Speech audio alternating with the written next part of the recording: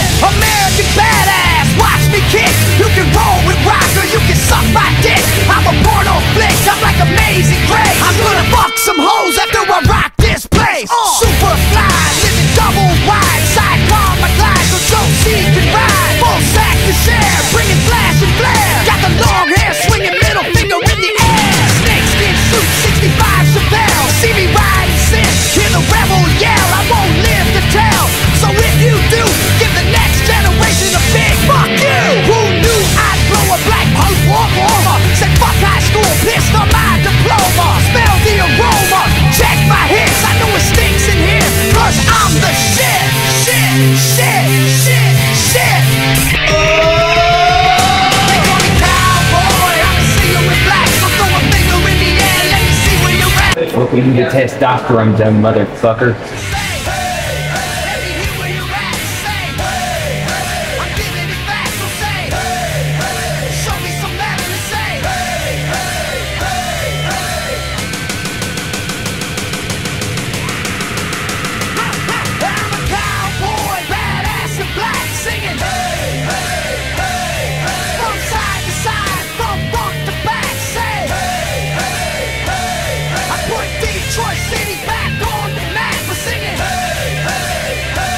Time to check the pump.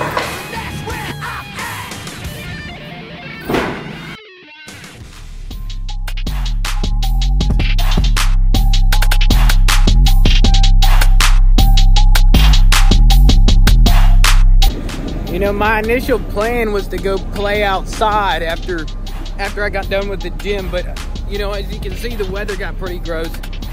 And here's the thing, they said, you know, oh, come to Prague, the weather's going to be lovely. But I guess not.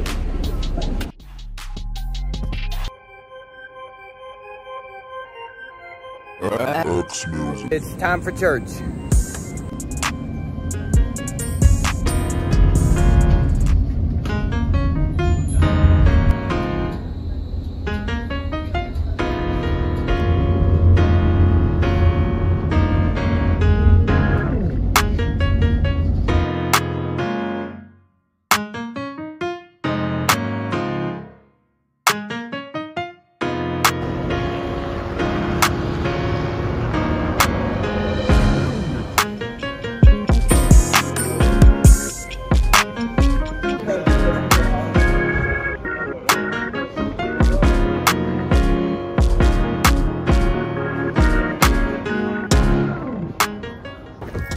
I'm finally back home, so let's get into today's topic.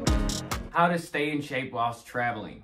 Now, since y'all probably don't know, I actually started getting into lifting and working out while I was traveling. And believe me, you can get in above average shape while you're traveling, even though there are a lot of naysayers out there that would claim otherwise. For me, there's really 3 things I do to keep in shape while I'm traveling. The first thing is going to be finding a gym wherever I'm going. Now, there is just no excuse for me to skip the gym when I have a day on. There's 168 hours in a week, and all you need is 6 hours for fitness. So I just see no excuse in skipping the gym when it's time to go to the gym, even if I am on vacation or I am traveling for work or something else. Most countries will have gyms readily available, believe it or not, unless you're in a very rural setting. Like Peru is a really good example, unless you're in Cusco or Lima or some other bigger city, where they will most definitely have a gym. The second thing to stay in shape while you're traveling is going to be eating a proper diet. Now don't get me wrong, I love trying the local cuisine wherever I go, but this is trying the local cuisine. But again, I stick to my diet and I eat an 80-20 diet, especially while I'm traveling. 80% healthy foods that fit into my diet, 20% of the food I consume while I'm traveling, maybe not as good for me. And for whoever is viewing this, I recommend doing the same thing so you can enjoy the leisures of having a variety of new foods at your hands while you're traveling. Now I know this might be a very obvious one to do, but getting your steps in. You're in a new place, you're in a far off land, or you may just be in the bordering country from you. I can't imagine why people would be sedentary if they're in a completely new location and there's things to see. One of the many benefits that you get while walking and traveling, it burns calories and it's free. So get your steps in. The last thing I do while I'm traveling to stay in shape is intermittent fasting.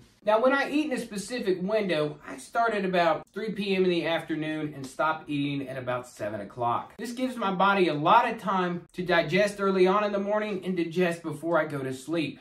And trust me, you will be sharper mentally all day long while you're intermittent fasting. Now, it may not work for everybody, but for you folks out there that are wanting to try intermittent fasting, I highly recommend it.